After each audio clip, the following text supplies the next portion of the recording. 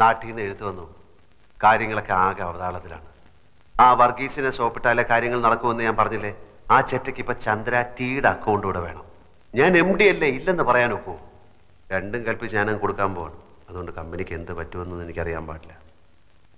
ദീപസ്തംഭം മഹാചര്യം എനിക്കും കിട്ടണം പണം എന്ന കുഞ്ചൻ നമ്പ്യാരുടെ പോളിസിയാണ് എൻ്റെത്. ആ 100 ആണെങ്കിൽ കണ്ടവൻ്റെ എന്നൊക്കെ കടം വാങ്ങിച്ചിട്ട് കമ്പനി കുളം തോണ്ടുന്നുണ്ട്. താമസിയാതെ വർമ്മ സാറ് പിച്ചച്ചട്ടി എടുക്കും.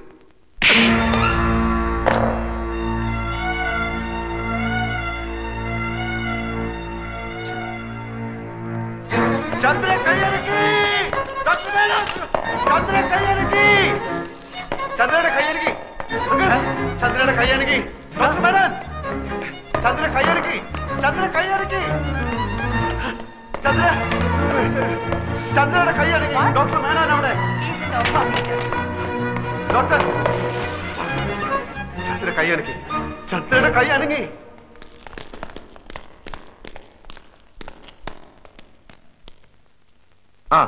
Lift your hand. ചന്ദ്രിക കൈയൊന്ന് ഉയർത്താൻ ശ്രമിക്കൂ പ്ലീസ്, പ്ലീസ്. ഏത് കൈയാ ഉയർത്തിയത്?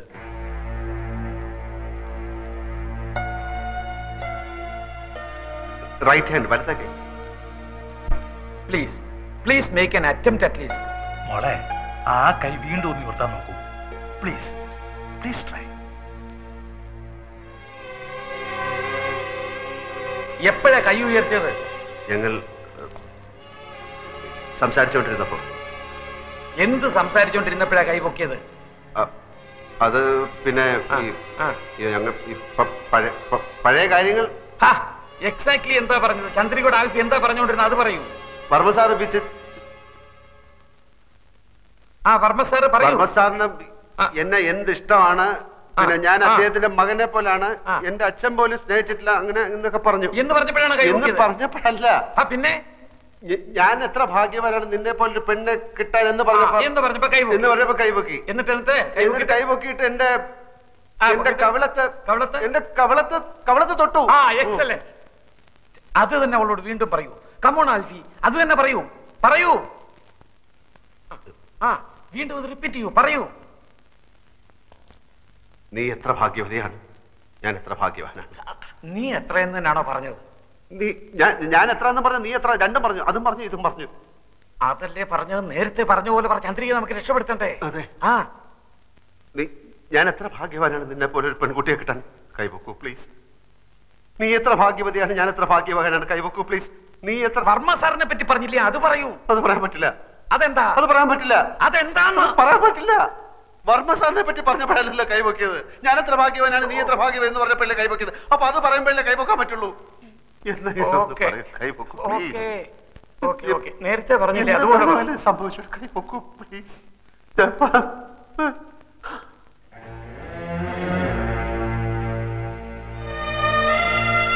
സോറി, ഏതോ ഒരു ഇമോഷണൽ മൂഡിലായിരിക്കും കൈ ഉയർത്തി. ആ ഇമോഷനിലേക്ക് തിരിച്ചു വരുന്നില്ല. ഇനിയിപ്പോ കാത്തിരിക്കുക നിവൃത്തിയുള്ളൂ. എങ്കിലും പ്രതീക്ഷയ്ക്ക് വക കൂടിയിട്ടുണ്ട്. ഞാൻ പറഞ്ഞില്ലേ, ഇനിയല്ല ആൽഫിയുടെ കയ്യില.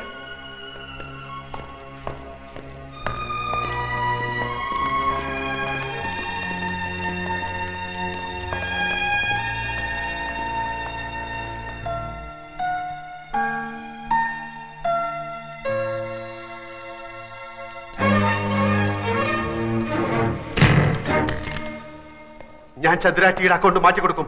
ഞാൻ 100 അക്കൗണ്ട് നിന്റെ ഓഫീസ് കുളം തോണ്ടിപ്പിക്കും. ഞാൻ പിന്നെ പിന്നെ പിന്നെ അവിടെ കിടക്കുന്ന സാധനവും മേശയും കസേരയും ഒക്കെ എടുത്ത് വിൽക്കും. ഞാൻ നിന്റെ തന്ത കൊണ്ട് പിച്ച ചട്ടി എടുപ്പിക്കും. അടിക്കടി അടിക്കടി അടിക്കാൻ. എടി ഞാൻ ആൽഫി കൂൽഫി വന്നത് ഞാൻ അപ്പുകൊണ്ട. നിനക്കറിയാം, ഞാൻ നിന്റെ ആൾക്കാരെ ഒക്കെ പറ്റിച്ച്, ഞാൻ ആ ഏണി പെണ്ണിനെ പറ്റിച്ച് നിന്റെ സ്വത്ത് മുഴുവൻ ഞാൻ അടിച്ചെടുത്തോണ്ടോ. എന്നെ അടിക്കടി. നീ നിന്റെ തന്തയും തേണ്ടി കുത്തുവാള എടുത്ത് വഴി നിൽക്കുമ്പോൾ ഞാൻ കണ്ട ഭാവം കാണിക്കില്ല. അടിക്കടി. നിനക്ക് ചുണ ഉണ്ടെങ്കിൽ അടിക്കടി. നിനക്ക് ധൈര്യം ഉണ്ടെങ്കിൽ എന്റെ കണ്ണക്കുറിക്ക് അടിക്കടി അടിക്കാൻ.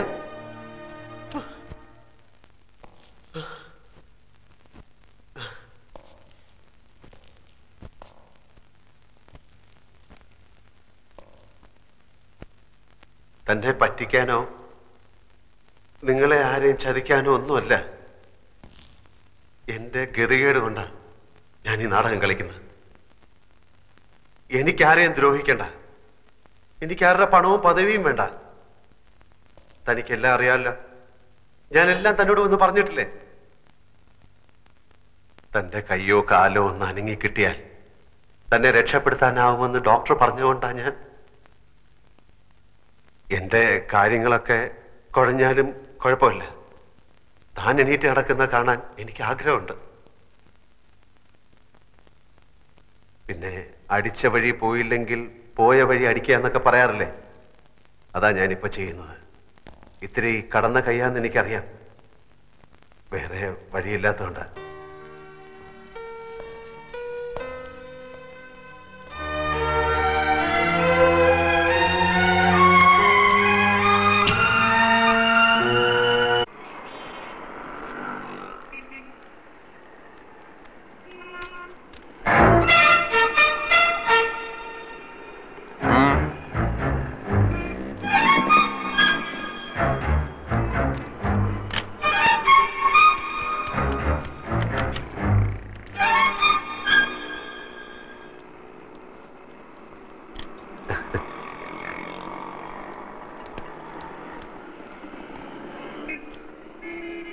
Oh.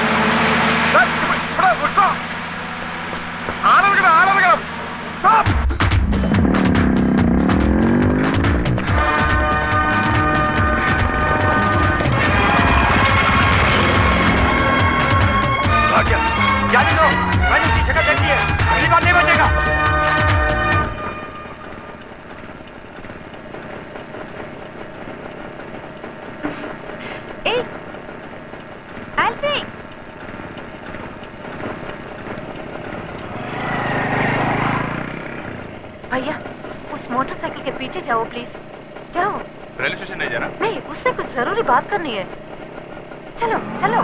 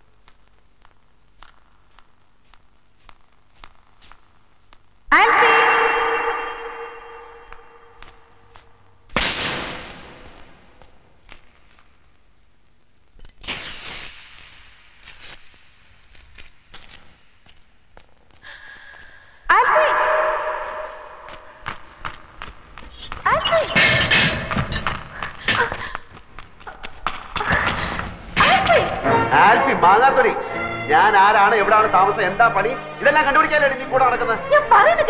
എനിക്കൊരു പുല്ലും കേൾക്കട്ടെ.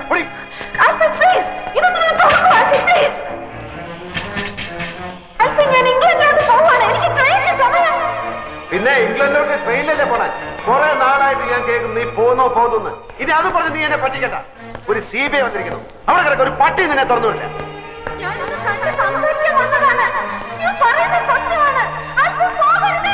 നിന്നോട് ഞാൻ പല പ്രാവശ്യം പറഞ്ഞ എന്നോട് കളിക്കരുതെന്ന്.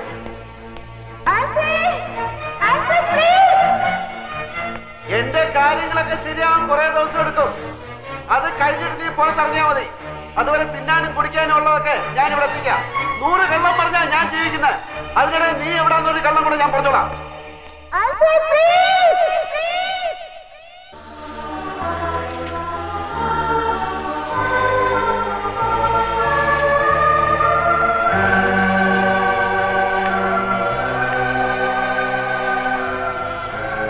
പുറത്ത് പോലീസ് നിൽക്കുന്നുണ്ട്. കുറെ ആൽഫിമാരെ അറസ്റ്റ് ചെയ്യാൻ. തന്റെ സുഹൃത്ത് അപ്പുക്കുട്ടനും ഇത് തന്നെയാ പറഞ്ഞത്. അയാളും ഉണ്ട് പുറത്ത്. അന്തസ്സുള്ള ഓഫീസായത്. ഇതിനകത്ത് പോലീസുകാർ കയറി MD അറസ്റ്റ് ചെയ്തെന്നറിഞ്ഞാൽ ഞങ്ങൾക്ക് അതിന്റെ നാണക്കേട്. അതുകൊണ്ടാ ഞാൻ അവരെ പുറത്ത് നിർത്തിയത്. മനുഷ്യന് അത്യാർത്ഥി പാടില്ല അല്ലേ? താൻ വരുന്നുണ്ടോ അതോ ഞാൻ അവരെ ഇങ്ങോട്ട് വിളിക്കണോ? വേണ്ട, നമ്മൾ വരാം. പോലീസ് ഇങ്ങോട്ട് വന്നാൽ ഈ ആഫീസിലുള്ള എല്ലാവരും കൂടി നമ്മളെ എടുത്തിട്ട് ഇടിക്കും. ഈ തിങ്ങളെ അടി നമ്മൾ നേരത്തെ കണ്ടിട്ടുള്ളതാ. മാമാനെ അടിച്ചിട്ട് മാമാന്റെ എല്ലിന്റെ എണ്ണം കൂടി പല്ലിന്റെ എണ്ണം കുറഞ്ഞ്. എന്നാ വാ. എവിടെ പോലീസ്? എവിടെ പോലീസ്? പോലീസില്ല, ഇവിടെ കള്ളന്മാരേ ഉള്ളൂ. ഇത് അരക്കള്ളൻ, ഇത് മുക്കാക്കള്ളൻ, ഇത് മുഴുക്കള്ളൻ. ഇവരെന്താ ഒരുമാതിരി ശവം പോലെ നിൽക്കുന്ന? ഞാനൊന്ന് വരട്ടി, പുറത്ത് പോലീസ് നിൽക്കുന്നു എന്ന് പറഞ്ഞു. അത് ശരി. പോലീസും പട്ടാളൊന്നുമില്ല, ഞങ്ങൾ നിന്റെ കല്യാണം നടത്താൻ വന്നതാ. വീരാനിക്ക് എണീറ്റ് നടക്കുന്നതിന് മുമ്പ് നടത്തിയില്ലെങ്കിലേ അവളുടെ നിക്കാഹും നിന്റെ മയ്യത്തും അന്ന് ഞാൻ പറഞ്ഞ പോലെ നടക്കൂ. രജിസ്റ്റർ ഓഫീസിൽ പോയി നീ മൈമേനും കൂടി ഇന്ന് ആപ്ലിക്കേഷൻ ഒപ്പിട്ട് കൊടുക്കണം. ആർക്കെങ്കിലും എതിർപ്പുണ്ടോ എന്നറിയാൻ അവർ ഒരാഴ്ച ആ നോട്ടീസ് ബോർഡിലിടും. വീരാനിക്ക് ആശുപത്രി കിടക്കുന്നുണ്ട്, അത് കാണൂല. അത് കഴിഞ്ഞാൽ കല്യാണം. സാക്ഷി ഒന്ന് ഡോക്ടർ മേനോൻ, 2 ലേഹ പോരെ. ഇവള് നമ്മളെ ശത്രു അല്ലേ? ഇടാ, അതൊക്കെ പണ്ട്. ഇപ്പൊ പടച്ചോന്റെ പുതിയ രൂപ. ആൽഫിക്ക് കുറച്ചാളോട് ആയുസ് നീട്ടി കിട്ടി. അപ്പൊ കുട്ടാ തൊപ്പിക്കാരാ എപ്പ കല്യാണം? മകരമാസത്തിൽ വേലി കെട്ടിയിട്ടപ്പ കല്യാണം. ഒരാഴ്ച കഴിഞ്ഞേ വരൂ. അപ്പോഴേക്കും ലോൺ കിട്ടില്ലേ? എന്നിട്ട് വേണം നമുക്ക് ഈ കള്ളക്കഥകൾ അവസാനിപ്പിക്കാൻ.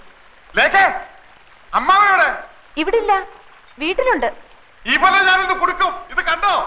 ഒറിജിനൽ ആൽഫിയും ചന്ദ്രൻ കൂടി വിവാഹം രജിസ്റ്റർ ചെയ്യാൻ അപ്ലൈ ചെയ്ത അപ്ലിക്കേഷൻ ഫോമാ. രജിസ്റ്റർ ഓഫീസിലെ കണ്ടെടുത്തതാ. ആൽഫിയുടെ ഒറിജിനൽ ഒപ്പ് ഇതിനകത്തുണ്ട്. ഈ ഒപ്പ് ഇവനിടണം, അല്ലെങ്കിൽ ഇവൻ ആൽഫിയല്ല.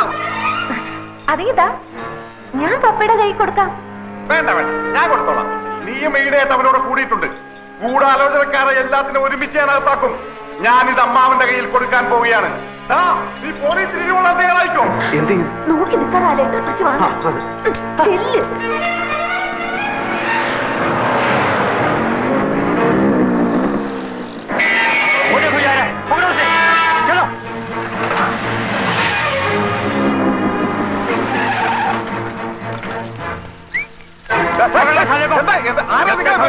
पैसे नहीं मिलेंगे, नहीं छोड़ने वाले, साले हमें फिर की चलो।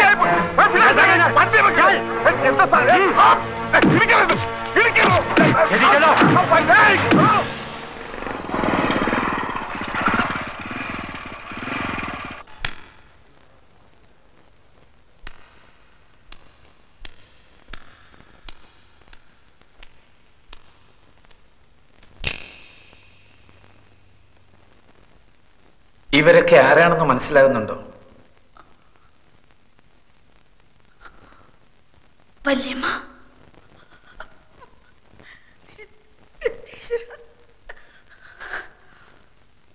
ശങ്കരമാവൻ, വേണുട്ടൻ. ദാ അതാരാണെന്ന് മനസ്സിലായോ?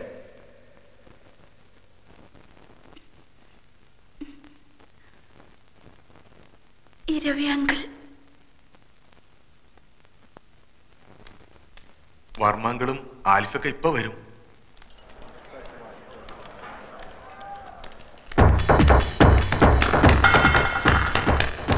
ഓടിക്കോ മോനെ, ഓടിക്കോ. അവളെല്ലാം തത്ത പറയണ പോലെ പറയണു. മോളെ കണ്ടില്ലേ? എനിക്കറിയാം, എക്സൈറ്റ്മെന്റ് കൊണ്ട് അവളെ കാണാൻ ബുദ്ധിമുട്ടുണ്ടാവും. എന്റെയും പ്രശ്നം തന്നെയാ. വന്നാട്ടെ വന്നാട്ടെ.